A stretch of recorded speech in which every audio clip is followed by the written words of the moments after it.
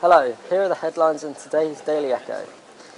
A handyman who subjected a woman to a terrifying sex attack in her own home was found to have a stash of 130 keys to rented properties across Southampton.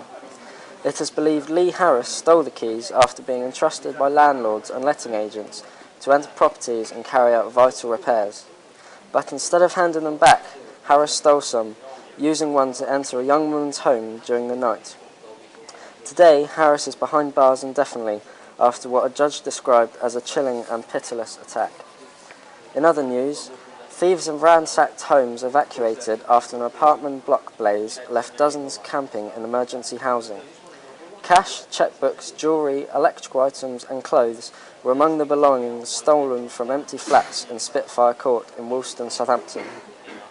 Some of those affected were not covered by contents insurance, just as they come to terms with having to wait up to 4 months before being allowed to return to their damaged homes.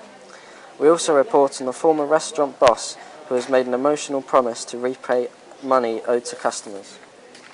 And in sport, thousands of grassroots footballers across Hampshire will be affected by a radical change in the way FA punish troublemakers. For all this and more, pick up a copy of today's Daily Echo.